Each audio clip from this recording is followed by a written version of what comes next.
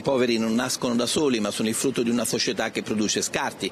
Come hai detto tu, questa mattina nella mensa della Caritas di via Marsala, la struttura più importante del genere nella città eterna, si è provato a ragionare su come garantire accoglienza e sicurezza di Roma attraverso l'inclusione delle persone, attraverso l'inclusione degli ultimi.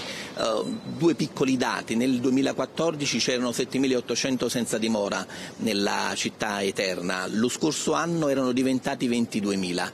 Ne parliamo con il vescovo ausiliare di Roma, Monsignor Ben Ambarus, che è stato anche direttore della Caritas cittadina.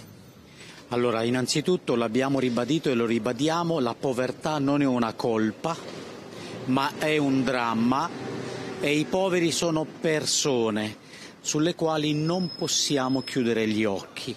Allora, il desiderio è quello di scuoterci e scuotere anche le coscienze di tutti, perché se non ci mettiamo tutti insieme a fare la propria parte, noi rischiamo di essere stravolti da questa situazione, oltre che vedere che le persone vengono schiacciate.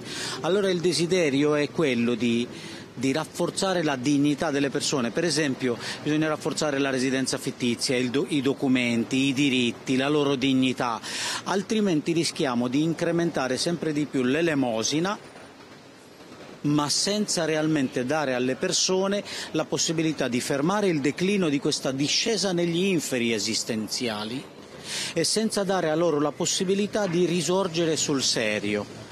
E questo è il nostro desiderio, di scuoterci a dire: sono persone, non è colpa tua, camminiamo insieme.